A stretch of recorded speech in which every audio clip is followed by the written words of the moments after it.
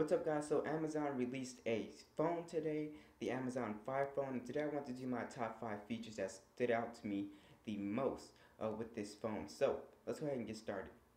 Alright, so coming in at number 5 is Amazon's camera. So the camera on the Amazon Fire is a 13 megapixel camera, has image stabilization and a dedicated camera button and all that cool stuff, but this camera has a few tricks up its sleeve. So you'll be able to tilt the phone and scroll through to see a 3D map and more perspective soon. It also shoots 1080p at 30 frames per second.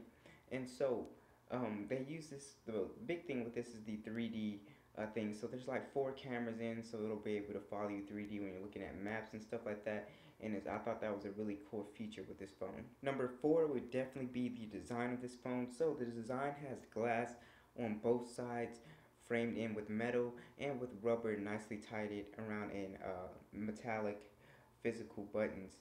So it's a well-designed phone. It's not really super dazzling like the HTC One, but like always with Amazon products, they do make very well-made products that I think won't break anytime soon.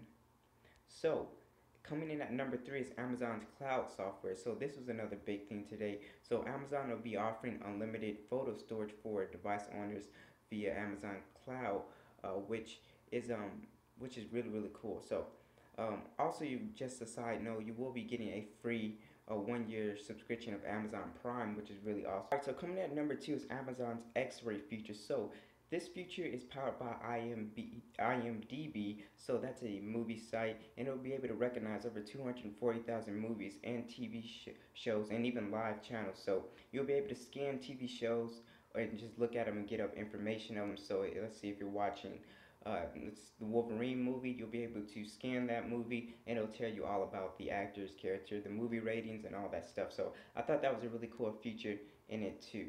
Alright, so number 1 would be the Fire OS. So just like the Kindle range devices, this is powered by a Android skin, and I think it's the best skin yet. So you have access to more applications, stuff like that. I think Amazon definitely worked on the skin and how it looks, and just overall the icons and everything just works really well with this skin. And I do really like this one. It seems a little bit more organized and put together than the other ones. So what do you guys think? Let me know in the comments down below, and I'll see you guys in the next video. Peace.